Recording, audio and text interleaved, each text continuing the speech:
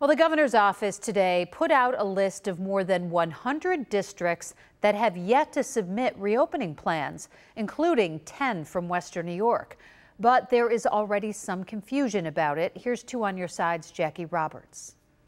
This is the list of Western New York schools according to the governor's office. There are 10 total.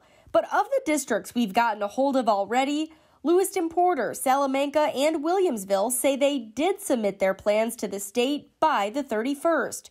2 of the 3 tell us they submitted their plans to the state education department without realizing they also needed to submit the plans to the Department of Health. They say this confusion is being worked out today. And also today, many district leaders had a call with their local health departments. It's not something we take lightly with reopening schools, but we want to make sure we provide any support to the school districts that we can. Erie County Health Commissioner Dr. Gail Burstein also spoke with district leaders today. A spokesperson with the Erie County Health Department says districts should be prepared to be flexible and keep communication channels open with their parents, families, and employees.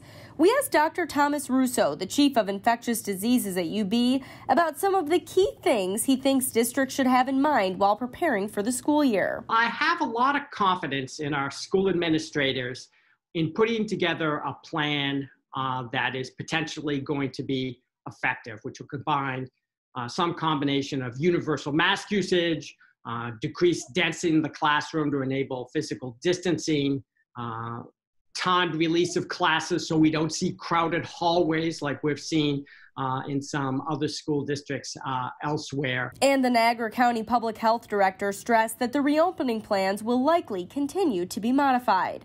These plans are fluid. These plans that the school districts are submitting may change, most likely will change based on the data we have and based on experience. Jackie Roberts, Channel 2 News.